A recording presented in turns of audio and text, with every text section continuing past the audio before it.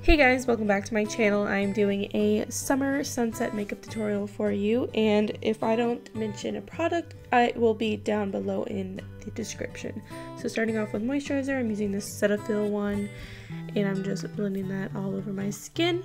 Next I'm going in with my primer, which is the Baby Skin by Maybelline, and putting that all over my face as well. Next I'm taking this NYX crayon and I'm just putting a nice white base over my eyelids for my eyeshadow. Next I'm going in with this bright purple eyeshadow that I got from an Urban Decay palette, and I am putting that all over my lid to begin with the eyeshadow look. Next I'm taking another color from the Urban Decay palette, and it is just a nice warm orange, and putting that in my crease with a small blending brush. Then I'm going to take another orange shade from the Kylie palette, and I'm just going to work up that orange color in the crease. Then I'm just going back to the purple shade, mixing with the orange and just blending those two colors together. Next I'm taking a beige color and putting that on my brow bone. Next I'm taking a clean blending brush and just further blending out the eyeshadows in the crease. Next I'm taking my eyeliner from Lorac and just putting a simple line on my eyelids. Now I'm taking my mascara from Tarte and just putting a nice little coat on there because I am using false lashes. So these are the lashes that I used, and I just put those on off camera.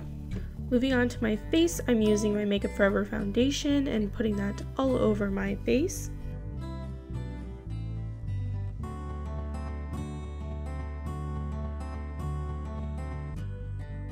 Then I went in with my concealer from Tarte and just put that underneath my eyes and highlighted my face on my forehead, nose, and chin. I'm going in with a little bit of face powder just to mattify my face. Now I'm going in with a little bit of bronzer from the Lorac contour palette.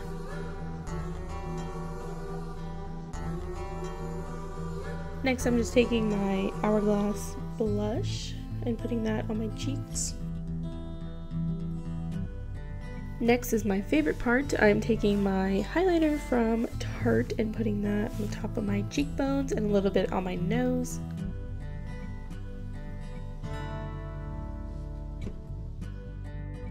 Then I'm taking my Anastasia dip brow and just filling in my brows a little bit.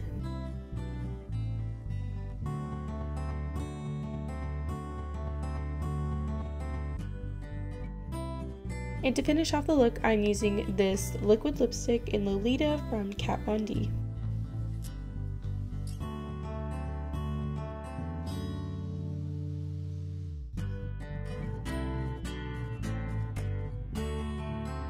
So this is the completed look. I really hope you enjoyed this video. Make sure you give it a thumbs up and subscribe for more, and I will see you in my next video.